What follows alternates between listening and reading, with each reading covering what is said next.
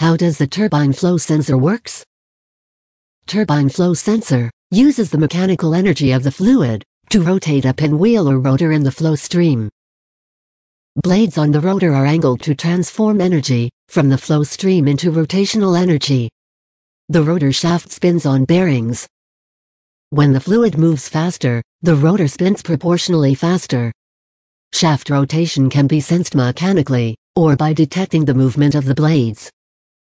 Blade movement is often detected magnetically by a permanent magnet and coil inside the meter housing. As a result, a voltage pulse is induced in the coil as each blade moves past it.